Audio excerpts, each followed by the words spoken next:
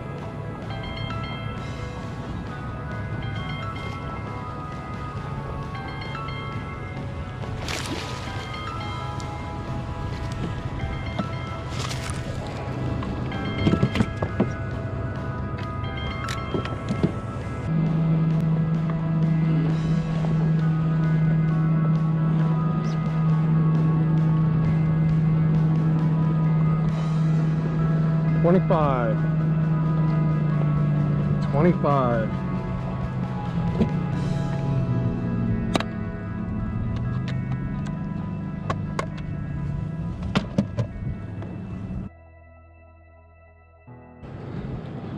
There's a beast of the day.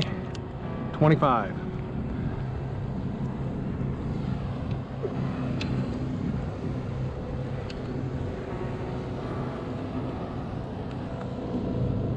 There you go. That is a fish. This was a great location for fishing a drop-off, one of my favorite of the year, and it was actually very early in the season.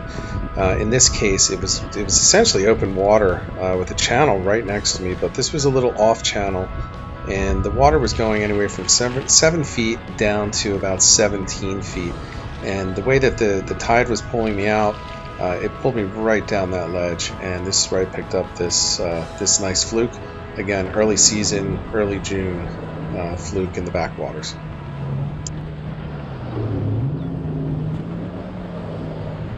Alright, that's a big flatty.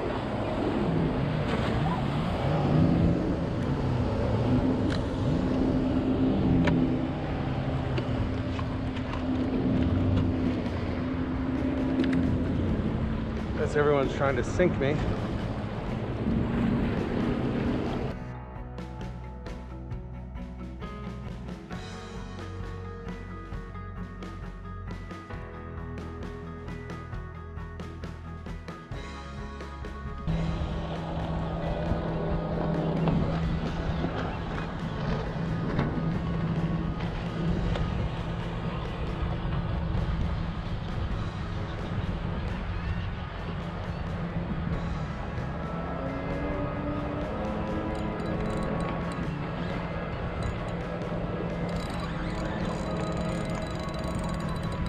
This location is pretty similar to the last. It's open water, nice ledge drop off here, just coming almost down the length of it. about midway, and you can see the jet skis going by. So I'm pretty close to the channel. Again, not in it, despite the absolutely terrible net job here. It turned out to be a pretty solid hook, and I was able to pull it in, kind of with the net. But another good example of fishing a drop Fluke off. ball with an orange gulp grub. And there it is. There we go.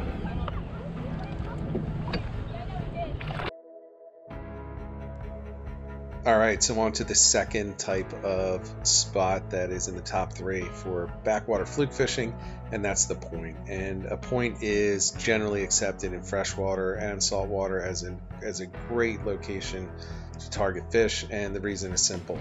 In saltwater, the way that you read it is if the tide is coming in on this particular point, the current is going in this direction and around the corner in this direction, and the fish will set up on the back side of that. As the bait is swept around the corner, the fish will wait in ambush, and fluke are absolute ambush predators, and they're going to wait right there. And the bigger fluke, the smarter fluke, are going to sit right there, and that's where you want to target them. On the opposite tide, just switch it up. Move from over here to over here, and just fish this section in here and let it slide back a little ways to where the bait's washing. You'll find success almost every time. Alright, so for this spot, the point that I'm actually fishing is behind me. When I'm fluke fishing, I typically do not anchor up. I don't typically use a drift sock or anything like that to slow down my drift. So I actually go with the current. In this case, it's a wind against the tide, so the current is coming from my back to the front. The wind is in my face, so every once in a while you'll see me pedal. But then, of course, as soon as I hook up, I don't care where I'm going. I'm just going to try to land that fish. So the point is behind me, but actually very close.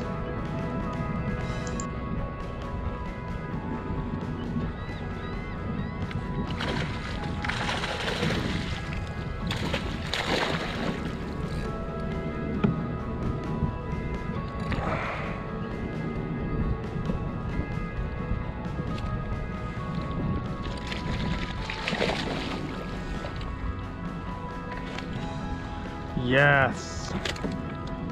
Nice one.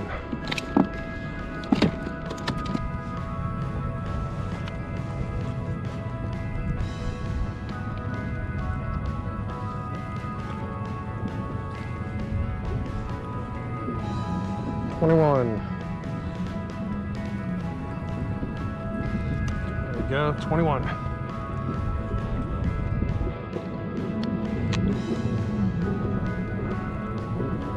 He's got a wrecked eye, so it's a good thing I'm keeping him. This point is fairly obvious. You can see the boat up there. That's literally right at the point. It's only a couple feet deep there, but it's coming back into a channel. And you can see I'm casting up directly, like I said, right at the point, pulling it back to where the bait's washing, and hook up to a nice fish.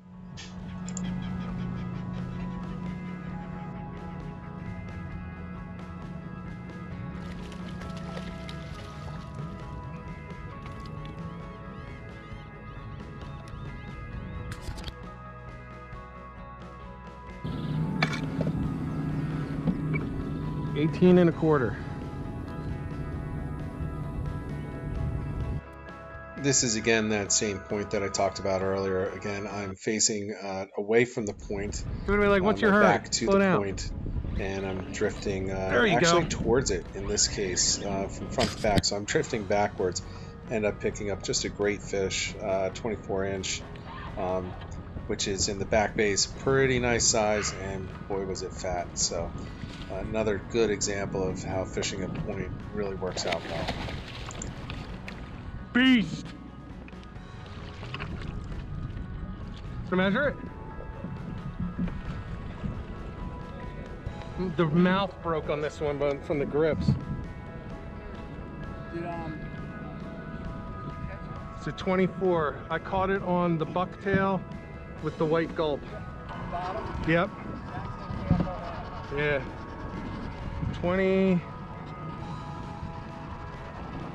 24, almost exactly.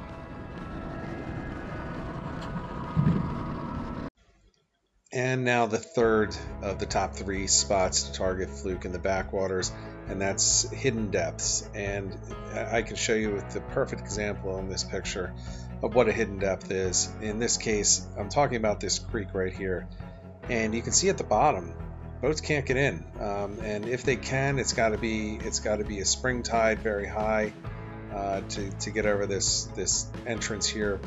And Navionics actually shows this as no depth throughout. It shows it as dry land. In reality, you have about a 3-foot opening at high tide. It's about 3 feet to get in. But then it drops down to 8 feet, and then it drops down to 15 feet. Then it drops down to a little over 15, maybe 16 or 17 as you go to various spots back in the creek. So definitely worth checking out, and that's why I say it's hidden. Boats can't really find it because they can't get back there. People can't walk to this spot. If you have a kayak and you're going to put a little bit of time in on the water and you see something like this, head back there, turn on that depth finder, or if you don't have one, drop a line, see what you can see. But man, these were hidden depths, and as you'll see, some really nice fish hiding back in there.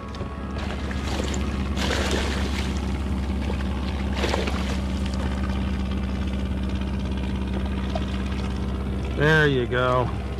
Yes. That's what I'm talking about right there.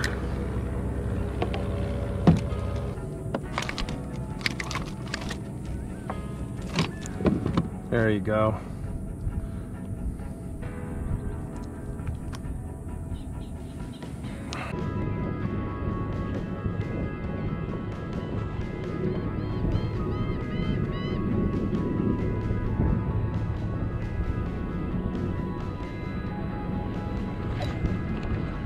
There we go.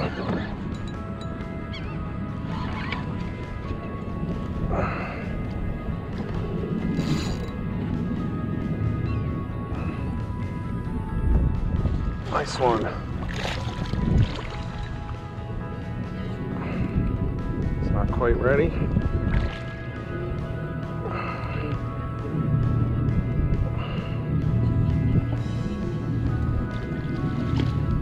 There you go. That's what I'm talking about. Yes. So this is really the top 3 spots for targeting Fluke in the backwaters. As you can see, is very successful, getting some really quality sized fish. And what I didn't show was the dozens upon dozens of other fish that I caught at this location. Others also still keeper size, just didn't make the video. For more information on how I catch Fluke, check out my other videos, which you can see on the playlist popping up on the screen right now. And of course, if you find value, hit that subscribe. Thanks.